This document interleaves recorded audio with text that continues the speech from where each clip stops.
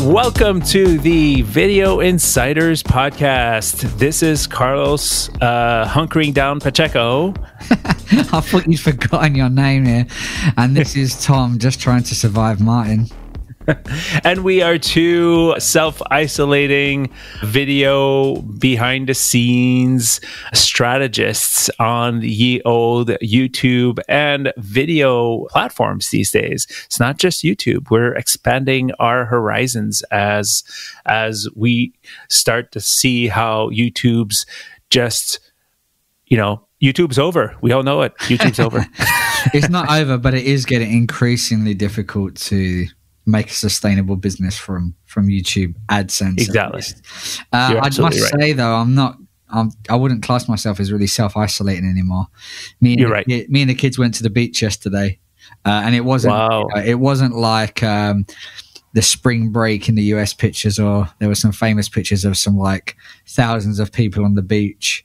It was more like 6 people on a couple of miles worth of beach yesterday. We went to a particularly quiet one, but yeah, I'd say life is going slowly back to normal-ish here in the UK.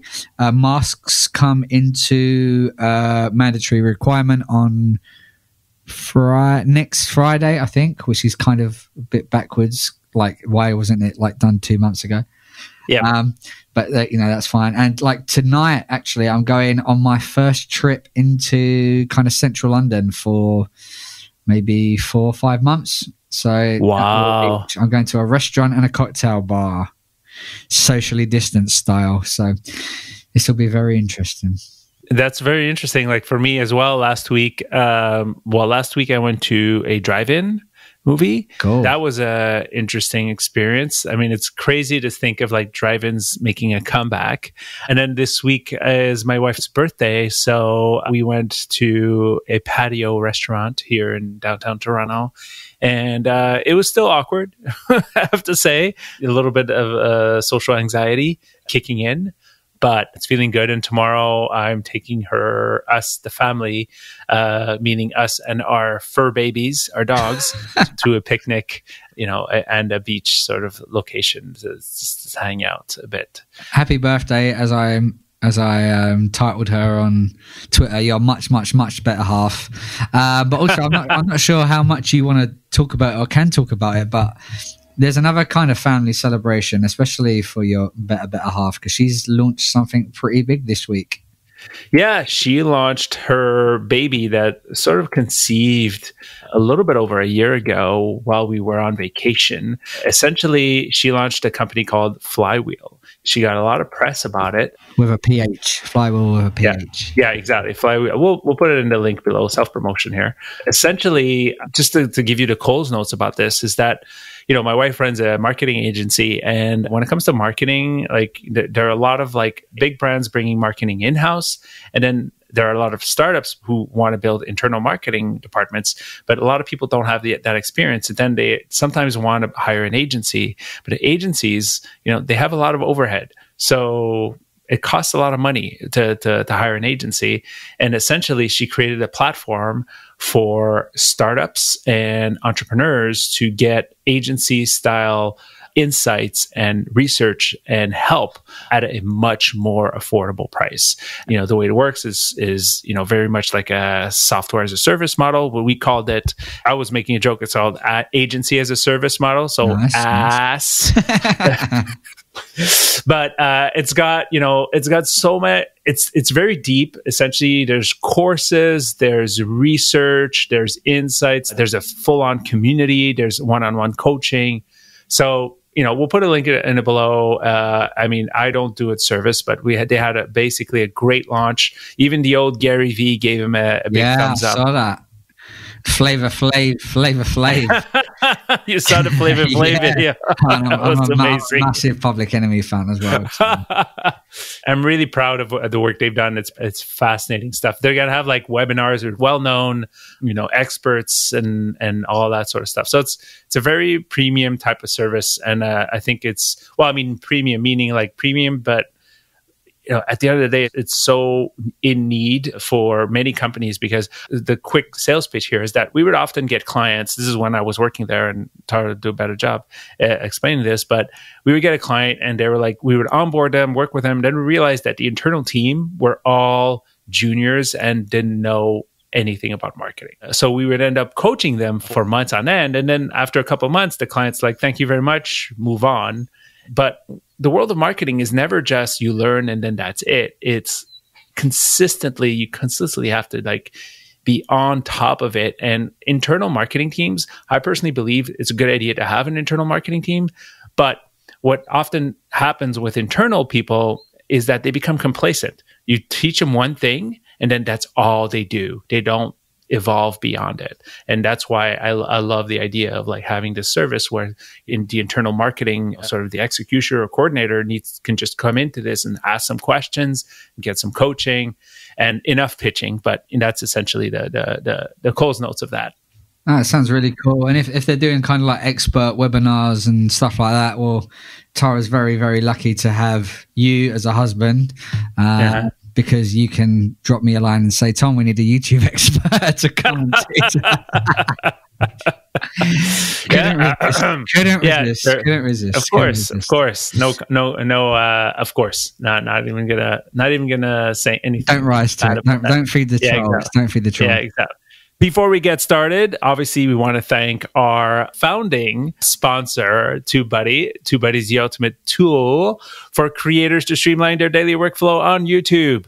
I love TubeBuddy. I constantly educating clients on features that they didn't know about. One of the features that I, helped a client understand this week and actually helped me a lot was their backup feature, the ability to back up all your metadata into a CSV, which is super practical because there are ways to use that CSV as a backup in case your account gets hacked or something happens, right? The example that the client told me is that they were hacked and then somebody completely erased all their not erased their videos, but erased all the titles and the metadata and the thumbnails.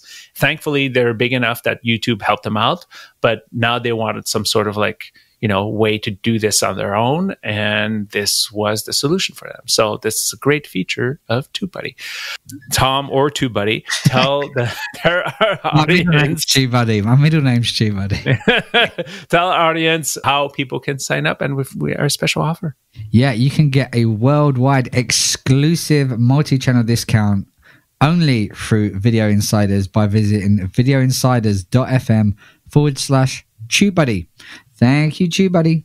Thanks, TubeBuddy. This is our first interview in a while. This one, I have to fully admit that I was like so, impressed by the interview. The person interviewed is Paul Sampson.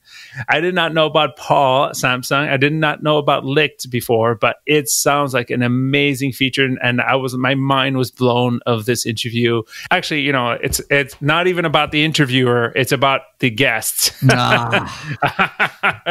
Finally, I thought I'd graduated. So. That's revenge for cheating on me. Yeah. But no, honestly, LICKD offers a service to get your music pre-cleared, licensed music pre-cleared on YouTube. So tomorrow you want to use Rihanna. And again, I don't know for sure if Rihanna is part of their list, but if you want to use, you'll get this joke, but after listening, but if you want to use A$AP Rocky and other artists, you get in touch with LICKD and they'll pre-clear your video and you're not going to be taken down and you're actually going to make money from that video. Yeah. That to me is a service that blew my mind. So Pom, I'll let you sort of set it up. Yeah, and I'd have to correct you slightly. It's not a service. You're not. It's not like you're phoning up and saying, "Hey guys, can I pre-clear this A$AP Rocky track to go into my YouTube video and how much will it cost?" It's not like an old-fashioned service like that. It's like software as a service. So you click a few buttons, select the track, and it's done by a machine instantly. This is not like an old licensing model in which I used to work years ago when people would phone me up and say, I want to license a clip of The Office to use in my clip show. So yeah, really incredible. I've known Paul actually for a couple of years now. They've been doing a lot of really great grassroots marketing with like small creator organizations here in London. They now have a sponsorship booth at events like Vid Summit and VidCon. They're really starting to break through, and very much deserved. Paul's a great guy, based here in London. I've been into their offices a few times, and I've been lucky to meet Paul several times. So yeah, I think that's enough introduction, and I think it'd be great to just dive in and hear what Paul's got to say about what they're currently doing and what's coming in the future. Let's get to it.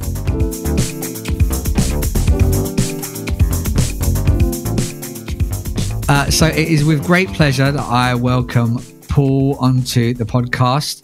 Paul, for people who haven't heard of you or haven't heard of LICKD, can you just let us know a little bit more about who you are and like your background, your career, and how you got to co-found the awesome company that is LICKD?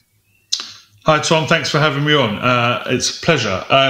Absolutely. So LICKD is the world's first claims-free commercial music licensing platform for creators, which essentially allows, for the moment, YouTubers, but down the line, Facebook creators, Instagram influencers, and so on, to license music from their favorite artists into their content whilst keeping their ad revenue and not being reprimanded by the music industry or losing their AdSense to a copyright claim.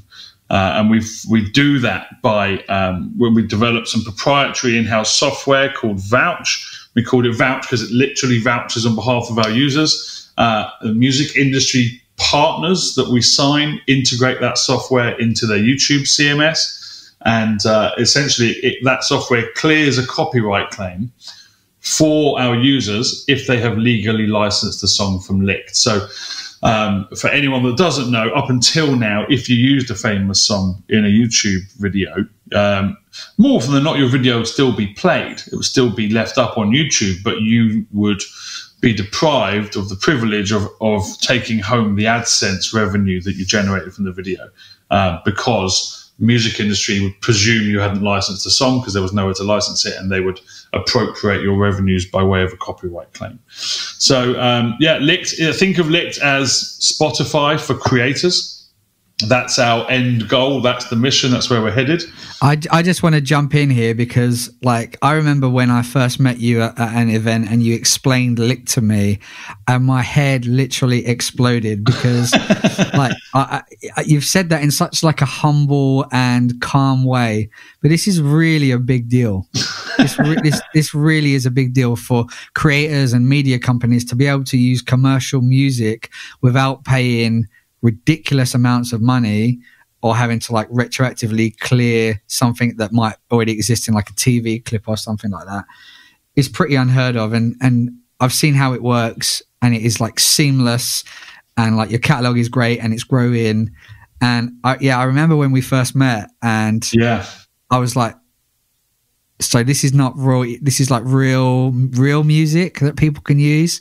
So I just like want to hammer home to, if you haven't quite grasped the concept, people listening to this, you can use full commercial tracks in your YouTube videos without fear of getting claimed. I heard a really great quote at one point, and I think it was like the sign of a great piece of technology or software is that it's indistinguishable from magic. And I think like, you can stick that on a poster somewhere, Paul, that LICKD just works like magic. It's fantastic. So sorry to interrupt, but I just really wanted to hammer home just how incredible this is as a service and as a piece of tech. So going back to like your story and like how did, because I know you were kind of deeply embedded in the music industry for a long time, and of course I don't think you would have been able to pull this off without that. So I'd love to hear like how LICKD came to be. Sure. Well, so I mean, there's a few. I can draw like a straight line through sort of 2 or 3 experiences in my professional career that have led me to LICKD, right? And one was that straight out of uni, I actually worked in television for 5 years. So I did everything from making the tea at the beginning of those 5 years to being a series producer and or host, right, at the end of it. But in the middle of that, there was one episode where my director got sick, and as the researcher on the shoot, I was asked to go into an edit and direct the editor, right? You were on the shoot, Paul. you know where the gold is, like help this editor turn this into a 2-hour edit, not a 6-hour edit, right? You know what the director was thinking, etc., etc. And I got so excited, and I went home that night ready for the next day, and I pulled all these CDs off my shelves, and I was like, oh my God, I get to create my own piece of film. And I pulled all these CDs. I thought I could put this song here and that song there. And I walked into the edit the next day, and the editor looked at me and he said, what's that? And I said, oh, it's the music for the edit. And he said, we've got a music budget? And I said, no, I own this music. He said, what do you mean you own the music? I said, I bought the CDs, like they're mine. And he was like, no, Paul, that's not how it works. And I was like, what are you talking about? So I'm going back like 21 years now.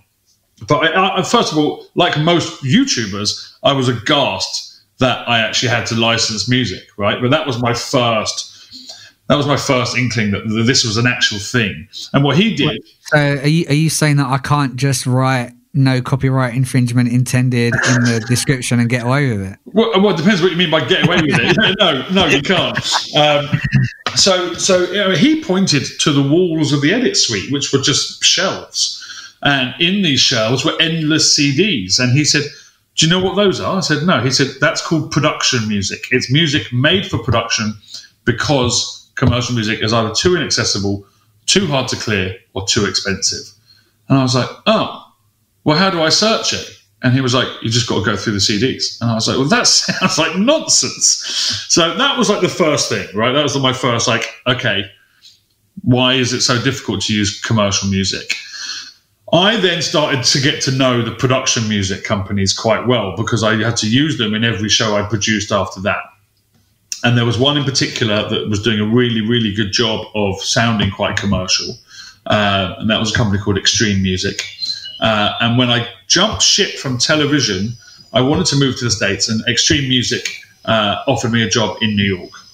And long story short, I spent 5 years between New York and LA working for Extreme and became the head of the US. But the second step in this straight line through to LICKD was production music recreates the sound of commercial music as closely as it can, right? But it's never going to have the heart and soul of an artist's imagination. It's just trying to recreate that for a usable piece of production music. But by the time I'd moved to LA in 2007, excuse my French, but the arse had fallen out of the sales in the music industry, right? First there'd been Napster, then there'd been iTunes. Record companies couldn't charge 15 quid for one CD versus $9.99 for another because they no longer owned the means of distribution, right? It all gone digital. And something like 80% had been wiped off the sales market in music as a result. And so we were able to approach really big artists. I don't know if you know this, Tom, but when you go to Sainsbury's and they've got Kellogg's cornflakes and then they've got Sainsbury's own cornflakes, Kellogg's makes that Sainsbury's brand, right? And they just don't put as much effort into the packaging. And they're saying to Sainsbury's, all right, well, we understand people want a non-brand version that's cheaper. Why don't we take up that market as well, right? So we'll make you Sainsbury's own. We want a piece of both, wherever the customer goes. And we thought to ourselves, well, actually, given that major artists are now earning far less than they were, why don't we approach them and show them that, you know, if you went up to Snoop, for instance, and said, hey, Snoop, listen to these 3 albums that we have imaginatively titled West Coast Hip Hop 1, 2, and 3, all of which were written by John Smith in Bournemouth and that generated £750,000 in sync fees and royalties in the last 18 months. And please tell us who you think it reminds you of. Then Snoop will say, well, that sounds like me. That's like my sound. And you say, yeah, well, wouldn't you like to get in on that?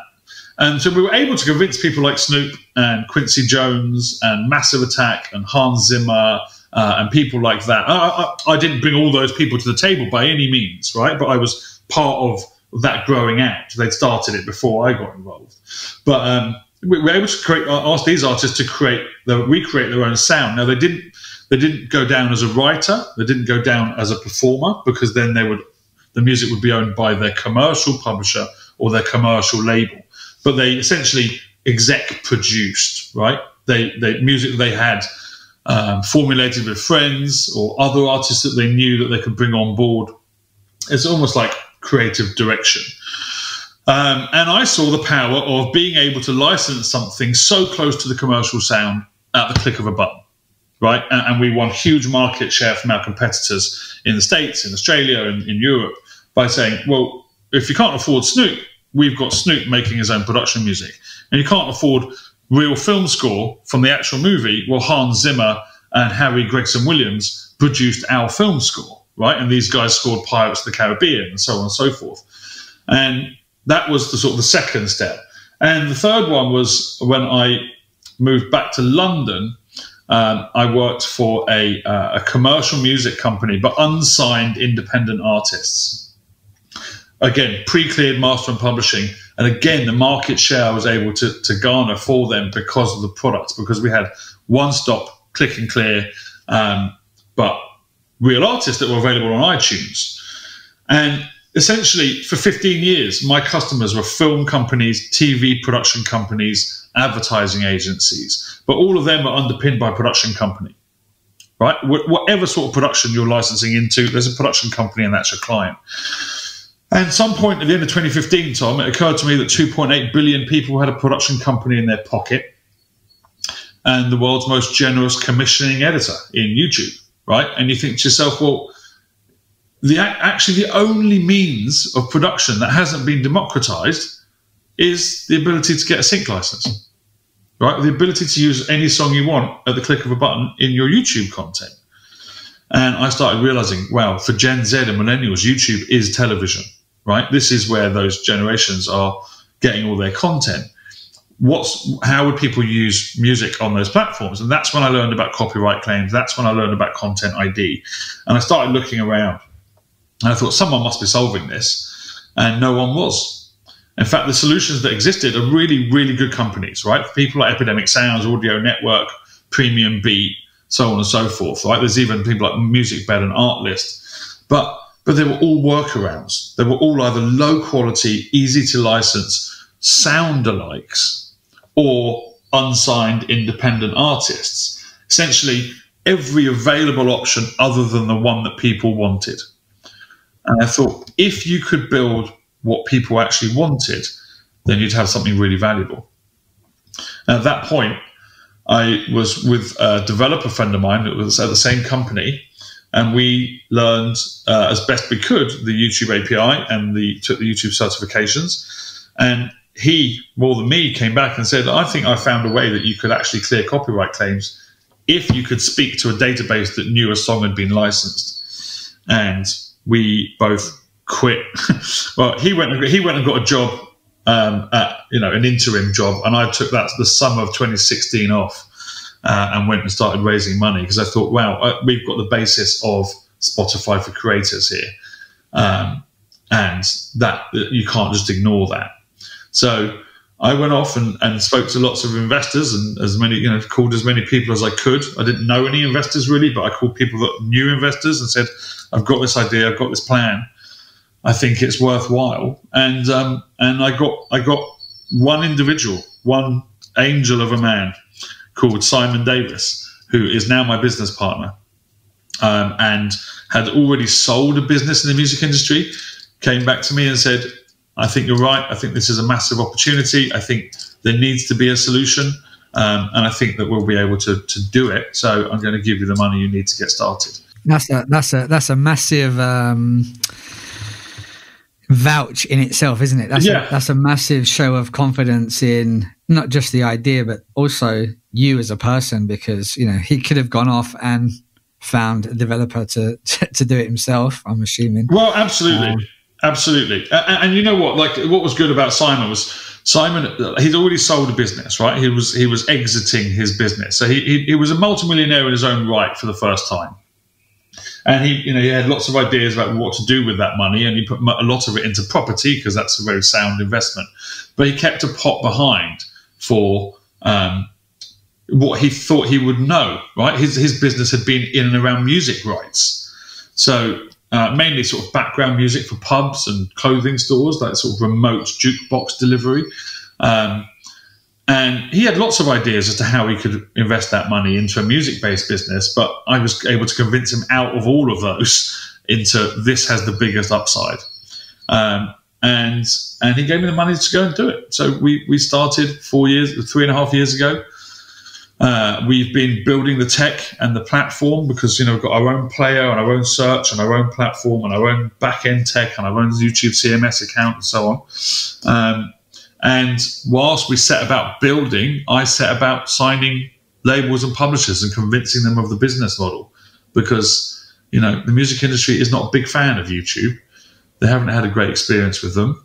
And they had a lot of trouble getting their head around why don't I just let them use it and take all their money?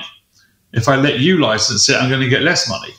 And me convince them of, no, this is on top of what you're earning on YouTube because these influencers, these creators that earn a living or even supplement their income from YouTube, they won't use you because you're going to steal all their money.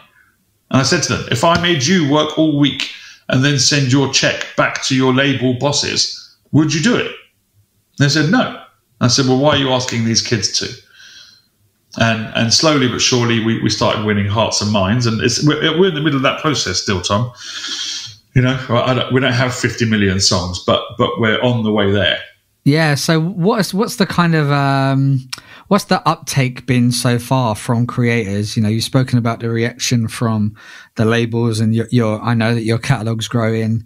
I would say slowly, but growing quite rapidly. We can probably talk about a bit more about that later. But what's the uptake been so far from creators? And can you kind of speak about some of your kind of biggest hits and some of the bigger creators that have used LICKD licensed tracks? Yeah, sure. So, when you start with a small catalogue, it's quite difficult to get traction.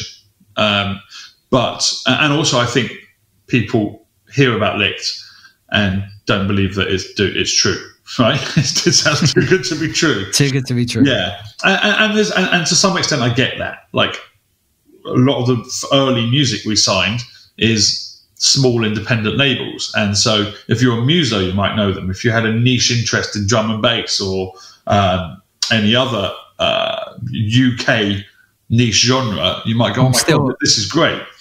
I'm still waiting for the UK garage, Paul. I'm still waiting. Yeah, aren't we all? There's some coming, I can assure you. So initial take-up was slow. It's growing quicker and quicker. So there are at the moment there's about 500 a week signing up, 500 creators signing up to the platform. And that started at like 5 creators a week, and we were delighted with that in the early days, right? In fact, I can still tell you to this day, we launched the platform and no one licensed a thing for 3 days. And you can imagine the sleepless nights I had that week. And then we were at work one day and we got a notification that someone had just paid to license a song. And I can tell you that guy's name is Philippe Bartu, Bartu, because I will never forget the first time someone spent money on my platform. So at the moment, there's various efforts that we're undertaking to try and get word out to the industry. We spent a lot of money on SEO that was really untargeted and didn't deliver us much. And now we've started more work on like ambassador programs and advocates and creator-led content, which seems to be producing better results. There's just shy of 12,000 YouTubers signed to the platform today. What's the realistic target? What's the stretch target? What would you like to see in kind of 12 months' time? So in 12 months' time, I would like to see 50,000 users using it 2 to 3 times a month. That's the goal. And then within 5 years, I'd want upwards of 500,000. That's what we're targeting. But, I can go into that a bit later, but there's Facebook and Instagram that are going to enter this market as well soon.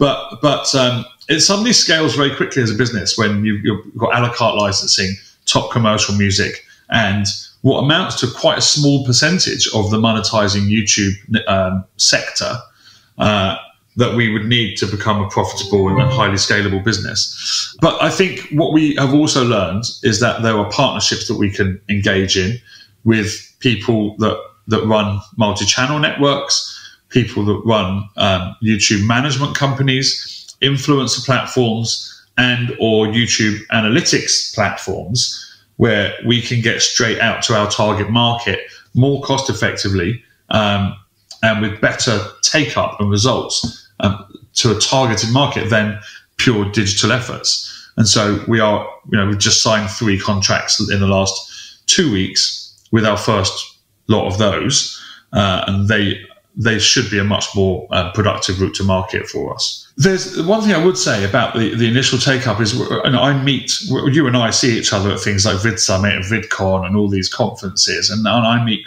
you've had a channel, you still operate your channel, right?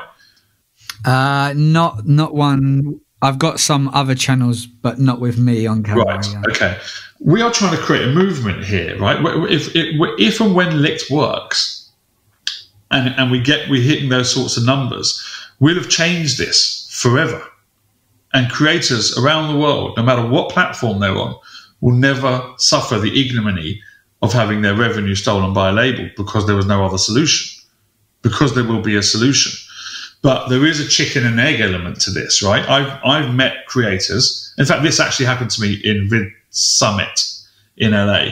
Actually, no, it was VidCon 2019.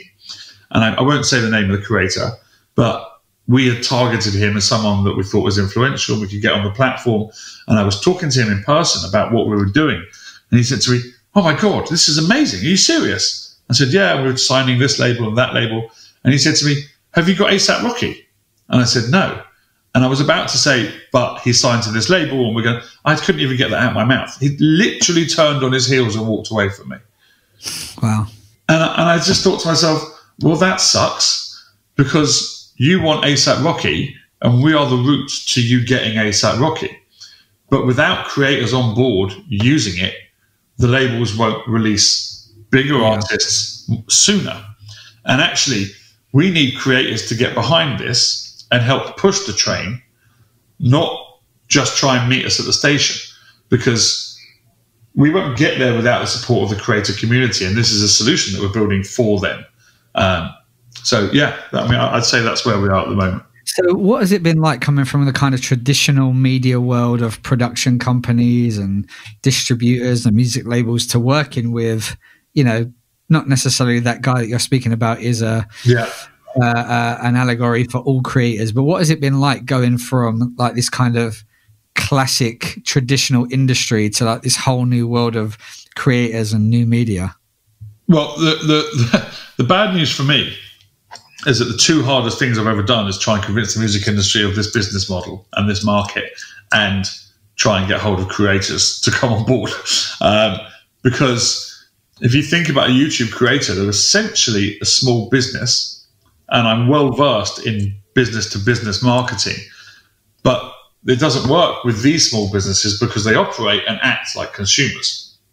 Yeah, they're definitely not business minded for sure. Correct. I mean, look, if I wanted to get my music in an NBC show, right, I could go on LinkedIn and search all employees at NBC and find the showrunner for the show I wanted, or the music supervisor for the show I wanted. Then I could email him, or I could work out his email address, and I could probably find his phone number through various, business development scraping tools, and I could start pitching him. It's very difficult to get access to the creators you want without going through management, and management only want to field your calls if you're talking money. Now, we're not shy of spending money with creators where we see a fit, but like I said, I'm looking for people that actually are bought into the mission rather than that are seeing dollar signs from us. Because if you don't want this as a solution, if you're not motivated to try and change the way the music industry has treated creators once and for all, then it's probably a bad spend of my budget, right? Because you'll give me a branded content video, a dedicated video, and then I'll never hear from you again unless I stump up the right cash. Whereas the creators were trying to find, we are paying, right? We understand that we want to and need to do that because they need to earn a living, but also people that really buy into what we're doing. I like to meet them, or at least if they're in the States, video conference them and let them look in my eyes and see that I am like dead set on changing this once and for all. And if you want to get on this train with me, we can have a worthwhile and mutually beneficial relationship that involves us paying you but also working with you to make sure we change this. Not I and not LICKD, but we change this together. So it's been very difficult working with trying to find the right ambassadors, trying to sort of identify the persona of the ambassador that would be good for LICKD. Like, I don't want to work with a creator who has a huge audience, but none of whom are aspiring creators.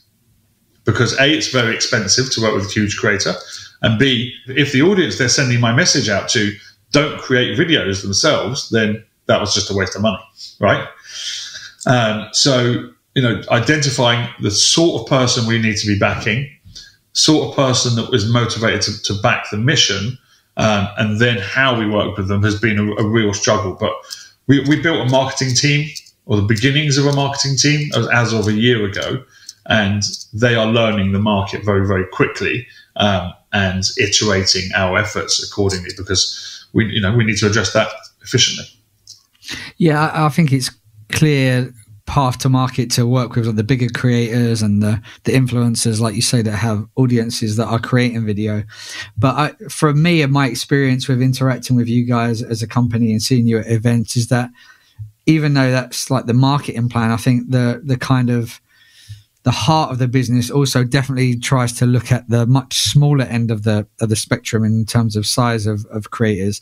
You do a lot with beginners, and you have like communities and live events, and you do a lot to help people that are just starting out on YouTube. And your pricing model also reflects that, it's not a flat fee for everyone. It's based on like the size of your audience. Yeah. Like, how important is that audience, that kind of beginner, or someone getting started on YouTube to LICKD, and why are they so important?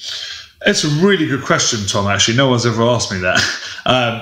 The answer for me is this: one, I'm asking people to jump on our train and push our train to the station, right, together, and as a result, I want to be able to help push their train as well, right? And I think that's how we win is by sort of looking at that community and saying, we can all do better.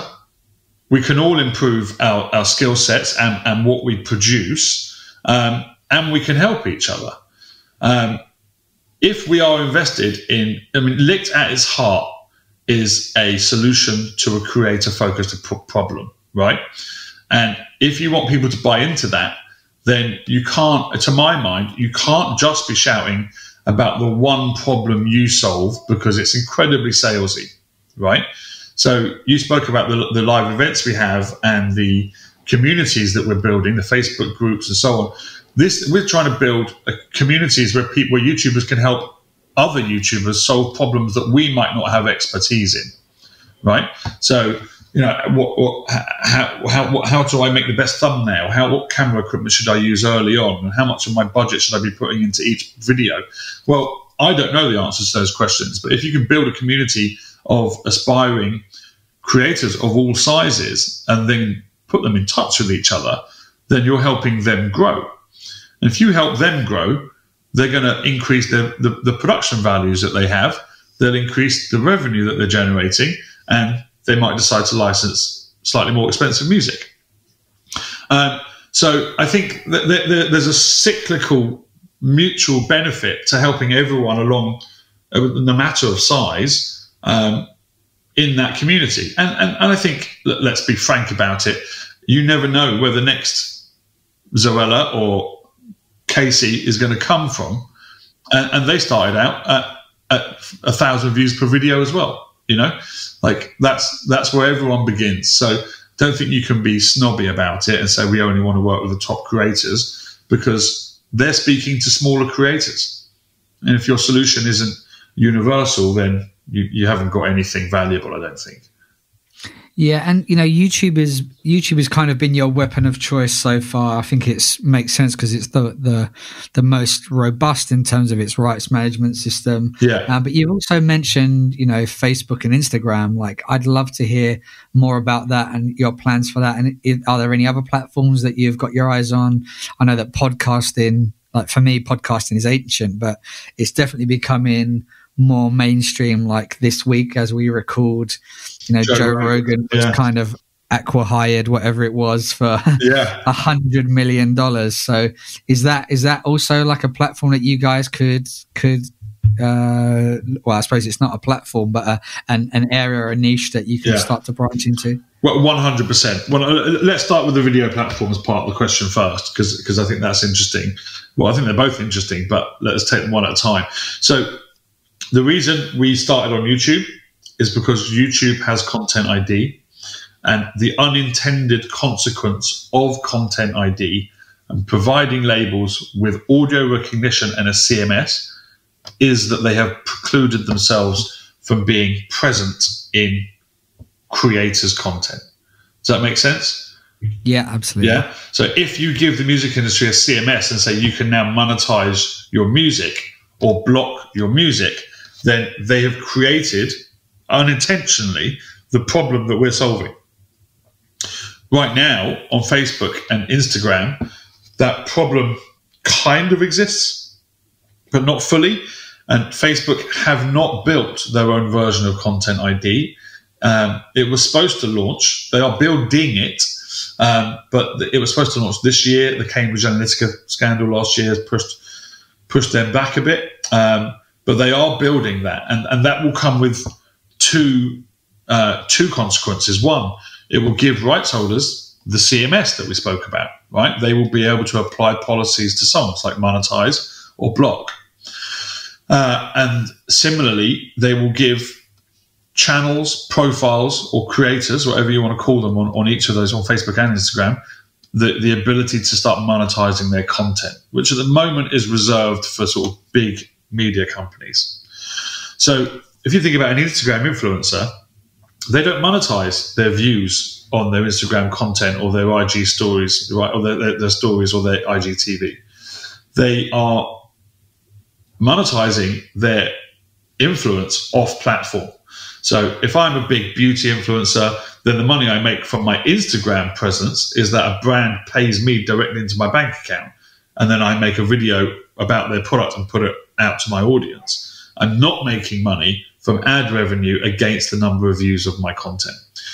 Once they launch Rights Manager, or their version of Content ID, both of those two things will happen, and that's when the problem is created that we would solve.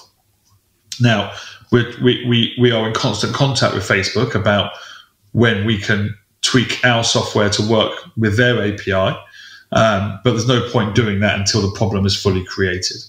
So at the moment, Facebook uses a third-party piece of software called Audible Magic. It's the same one that YouTube used before they built their own version of it, but it doesn't allow the CMS, doesn't allow the application of policies. So that's why we're waiting.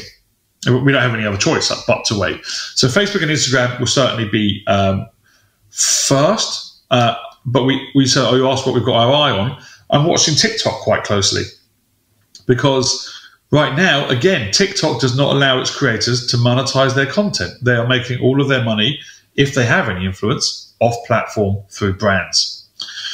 And if I was getting 5 million views of my dance to a song on TikTok, I would be quite miffed that I wasn't earning anything out of that, and that I would have to wait for a brand to pay me to put out another piece of content. I heard someone in a Facebook group is saying exactly that. They'd had one video that went viral this week, and like, okay, how do I make money from this now? Yeah, and it's like, well, it's a bit too late. Yeah, and just 2 weeks ago, I saw an article saying that Instagram had stopped letting agencies and brands, I think, from using music.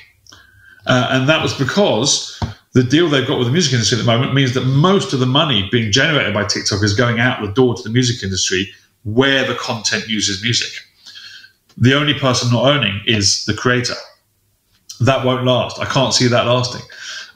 Specifically not in Europe, where Article 13 is passed, and they are obliged to find to build audio recognition tools and let people block and monetize content. So that regulation, that movement, and the increasing in number of platforms means that I think that we are very well placed as a business to be future-proofed. Right? There's going to be more than just YouTube over the coming years. And if you think about Facebook and Instagram, what was 3.7 billion profiles on those two platforms? And on YouTube, 8% of channels monetize. If 1% of 3.7 billion monetized, you're looking at 37 million channels, right? It's almost 20 times the size of the problem that we're trying to solve on YouTube. And TikTok, God knows how many profiles there are on TikTok. It's over 1 billion, I think, isn't it? So yes, that is a space we're looking at very closely. Podcasting, again, it's a weird cross between sort of democratized home production and media companies. It's a nonsense. I mean, there's something like 750,000 weekly global podcasts, and not a single one of them is legally able to get the music rights for any music they put in the podcast. And absolutely, we want to solve that. Well, if you think of LICKD as Mecca for micro licensing, right? Democratized production. And we want to be a solution for all of those sectors. And so we are in very early stage talks with one of the world's leading podcast networks to try and build a minimum viable product for them, which, if it works, we would try and scale out to the entire sector. But the reason that we don't let them just license off the platform as it is because our pricing model is based off of YouTube CPMs. And a CPM in podcasting is wildly different. It's inordinately high, actually, compared to the video sector. So, for us to get the rights from labels and publishers to be able to license into that, we have to show them that we've worked out the unit economics and that we have a solution that prices up a podcast in the same way we currently price up a YouTuber, but taking into account what brands are paying to be involved in the content. Without a podcast network working with us, that's very difficult to do. And that's why we're pursuing that. But yes, those two areas are very interesting for us. Okay, so apart from other platforms, what else is in the future for LICKD? So could it, like, what's coming in terms of new catalogs? What's coming in terms of like new features, stuff like that? But also, just curious, let's say, and this is me just thinking out loud, let's say you get to the point where you've solved music. Could you ever then become the micro licenser for video? For example, I want to do a review of the latest Star Wars movie, but I also don't want my video to be claimed by Disney. Is that something that you guys have ever thought of, or is that just a bridge too far at this point? It's not. I don't think it's a bridge too far at this point. It's exactly how I was going to answer your question, actually, is that there is, in theory, there is no reason why our software wouldn't work for video, right? Because all our software is doing is interacting with Content ID. And down the line with Rights Manager on Facebook and Instagram, right? That's not done yet, obviously. But so wherever Content ID recognizes content, our software would be able to clear that content if it had been licensed. I think we'd be taking our eye off the ball if we were to build the clip and video version of LICKD side by side, because I think we need to get this right first and prove that model, and then it would be infinitely easier to convince the film and TV sector of the value of such a product. Plus, I mean, in order to be able to store that amount of content and license it, we need a lot more money than how we're currently funded. But I think within 2 years, it's something we could look at. If we were hitting our targets on the music side, I could very much go out to the venture capital community and say, listen, this isn't just a problem for music, it's a problem for people that want to review TV shows and films. Right, and actually, if we could offer those sectors an additional revenue stream on YouTube on top of them claiming, then I think we've got a mirror image market. In terms of our imminent plans, there's a few things we want to get out the door. We're building a marketing dashboard as we speak, and that is quite interesting. And what that does is essentially where LICKD is a tool for creators. And that's the front end of what we're doing. We're also building a tool for the music industry. So if you imagine you're the global head of marketing for Warner Music, Tom, and you've got 20 offices around the world that report into you, and the head of all those offices, and they have to make, 10 songs a hit. And I mean real revenue and real reach in their local market and or globally each quarter. There's a lot of pressure on these people. Now, if I'm that territory's head of marketing, I know the Spotify playlister in my country for indie rock, right? And I'm releasing this indie rock song. I know his name, I know his email address, I know his mobile number, I know his LinkedIn profile, I know his office address and his landline, right? I know how to lobby that guy. I know the story I've got to tell him to make sure that song is playlisted in all the right playlists for it to sort of get traction and streamed a lot. Similarly, I know all the right information, B2B, for the radio pluggers. How do I find that data on the creators? There is no solution currently, right? Now, I could go to an influencer platform and say, my artist audience is this old and this gender in this country. And they could tell me which creators have that audience. But they couldn't tell me which ones of them like my artist or have searched for my artist or streamed my artist or anything like that, right? So what LICKD will be able to do is when we have users using the platform regularly, we can start to build up a music profile on them. It's sort of a music lens through which to view the YouTube data. And therefore, if I'm the head of marketing at a label, I can say, well, hang on a minute, I'm releasing an indie rock song in this territory intended for 13 to 24-year-old girls. LICKD, is there anyone that has that sort of audience that has either searched for my artist before or only ever licenses indie rock? And if we find a match, then that song would be presented back to the creator when they logged in as a potential free license.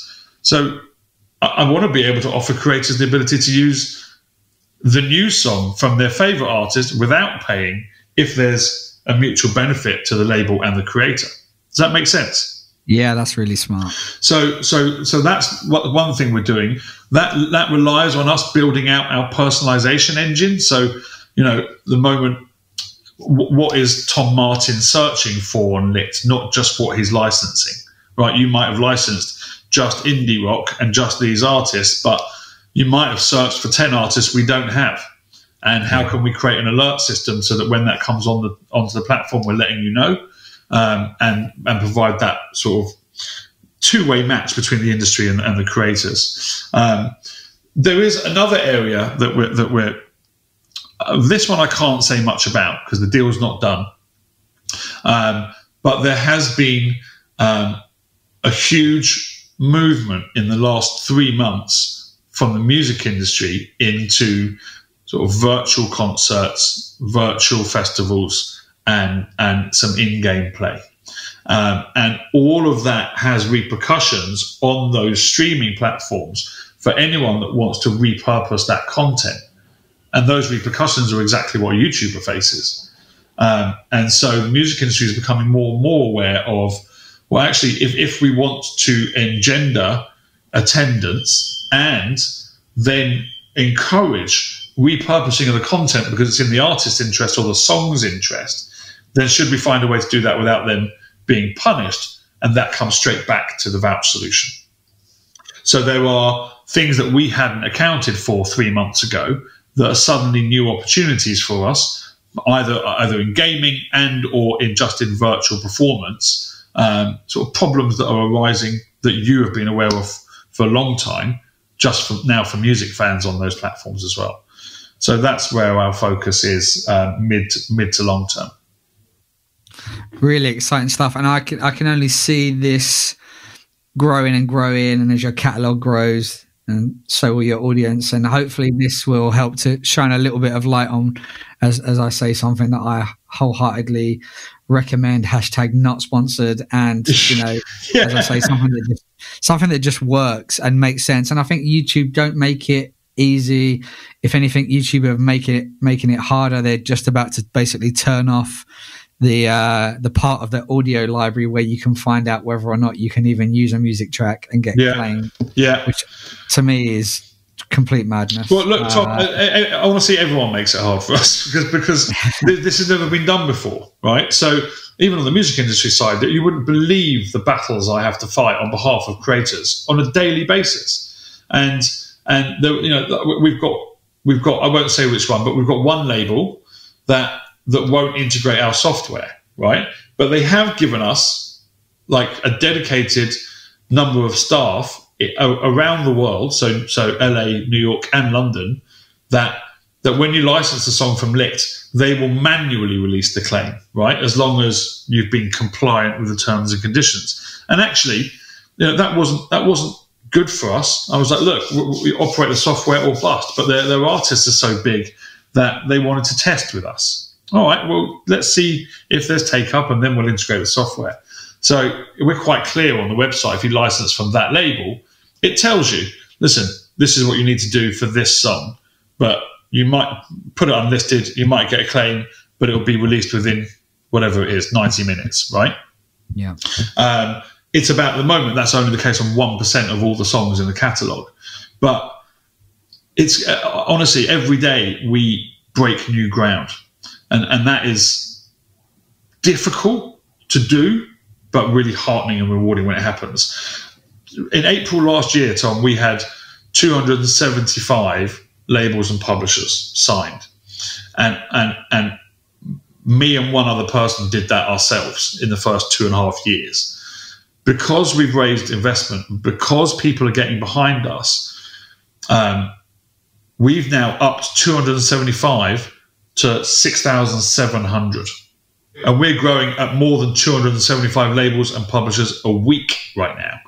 I didn't even know there were that many labels in the world. Oh, mate, I mean, that's still only 10% of, maybe even 1% of the music industry. But the big news is that included in those 6,700, there are some big players that you need to get because they own half the world's music.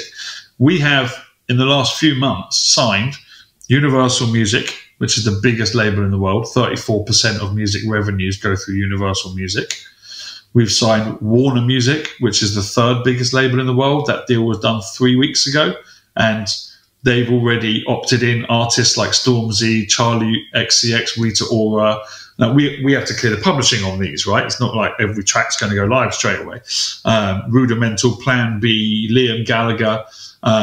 We've signed Cobalt, the 5th biggest publisher, BMG, the 4th biggest publisher, and Universal Music Publishing, the sister company of the label, which is the 3rd biggest publisher.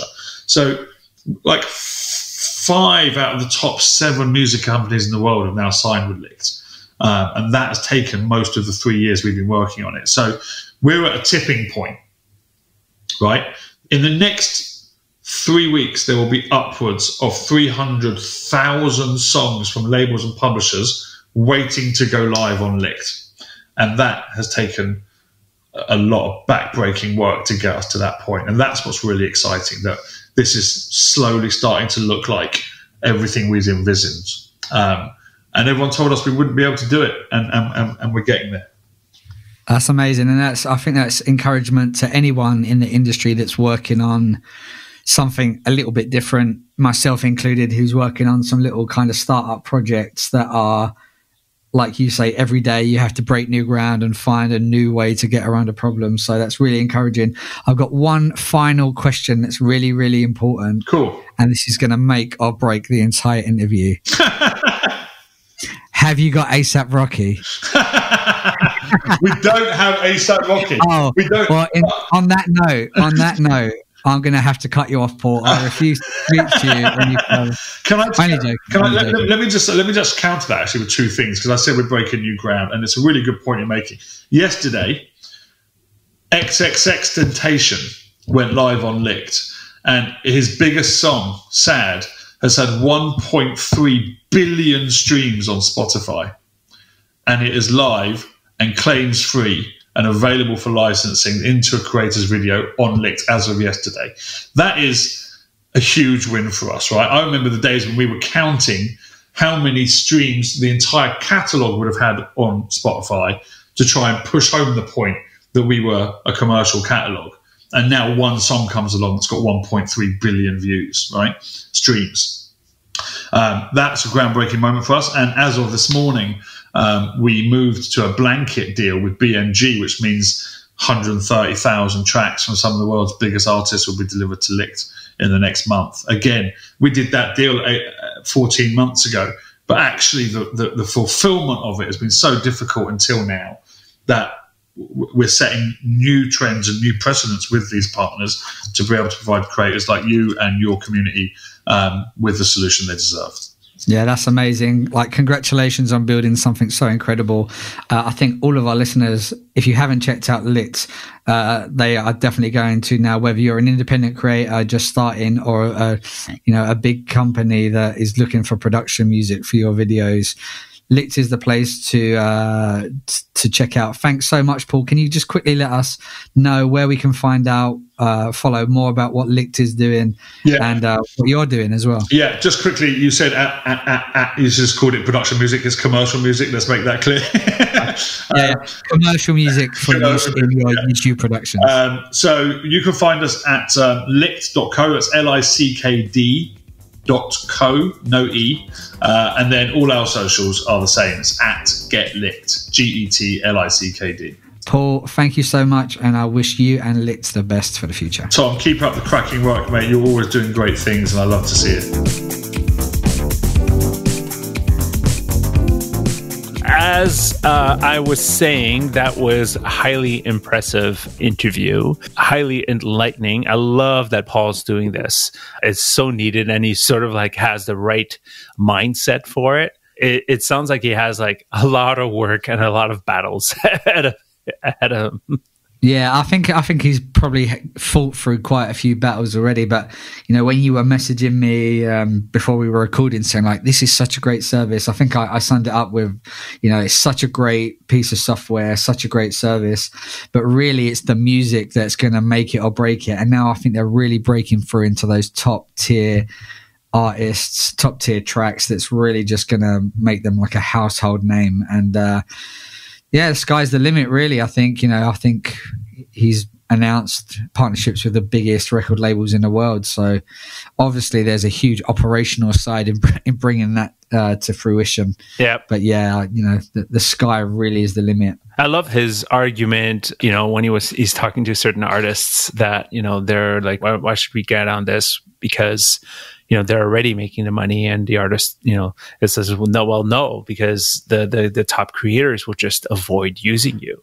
And it's like, you want those top creators to use you, and you want to make money off of them. So why not find a solution for this, right? So it makes so much sense. That's such a like the moment, right? When it comes to the music industry. Music industry is always one of the most frustrating industries in the world. To me, it's always an industry that just does not look at the future. They just look at like what's happening right now, and does not look at opportunities, does not think of growth opportunities. You know, people, you know, go to them and pitch them, and, you know, it takes Herculean effort to convince them to do something. So kudos to Paul. Yeah, and I just think, you know, that makes total sense because they're just so powerful. Yep. They are so powerful. They've got so much more custom tools and stuff on YouTube, back end of YouTube. Like, for each individual artist, obviously, they're also at the mercy of the record label and the music industry to a certain extent. But if you look at the record labels themselves, like, why would they care about any individual artist? Because overall, they've just got a constant stream of royalties coming in. And obviously, they've taken a hit, you know, with the kind of death of CDs and cassettes and even MP3 sales to the streaming sites. But still, overall, they're making a ton more money. That's the part that they're like, that, you know, they don't talk too much about, right? Like the whole issue of like those sales being gone is over. And I'll add a link into the description that I tweeted out as Video Insiders yesterday, or a couple of days ago. By the time you get this podcast, is Hank Green's interview on the Recode Media podcast. He goes into like the deep reasons about how YouTube's essentially hamstrung because of their relationship with music, the labels, and how the labels basically control everything behind it. And it's like his insights into that is like totally in line with everything that's happening right now. It's like, at the end of the day, like, he has a controversial opinion that YouTube should just like completely disassociate itself to music, but that's like a big thing to ask. But at the end of the day, like, there's a great argument as to the fact that, like, yeah, music has a lot of control over YouTube, and, you know, prevents creators from doing a lot. And thankfully, Paul is finding a solution for that. So it was a great interview. Loved it. I literally instantly after listening the rough of this interview, I PM'd Paul on LinkedIn. I went behind Tom's back and PM'd Paul, and I was like, "Oh, Tom, talk to me." We'll scratch that swear word, but. Anyways, thanks very much, Paul, for joining us. We'll put links to Paul's LinkedIn and LICKD on the description on the show notes, and you should definitely go check it out. Now, before we head out, we obviously wanted to thank our sponsor, TubeBuddy, which is the ultimate tool for creators to streamline their daily workflow on YouTube, allowing for more time to make great content, for brands to help reduce busy workflow and focus on what matters, growing your business on YouTube, for agency to help manage multiple client channels, for networks, which gives partners the tools for success and an attractive incentive for recruitment. Tom, we have a special offer. We do indeed. You can get an exclusive multi-channel discount only by visiting videoinsiders.fm/TubeBuddy. Thank you, TubeBuddy. Great catching up with you, Tom. And obviously, if you're listening to this podcast, we'd really, really appreciate a year-old review on year-old Apple Podcasts. And even if I think on Spotify, there's some sort of like star system or, Yeah, give us a star on Overcast too. Yeah, Overcast, and whichever application you listen to podcasts on. So have yourselves a great couple of weeks. We'll see you next time. See you soon.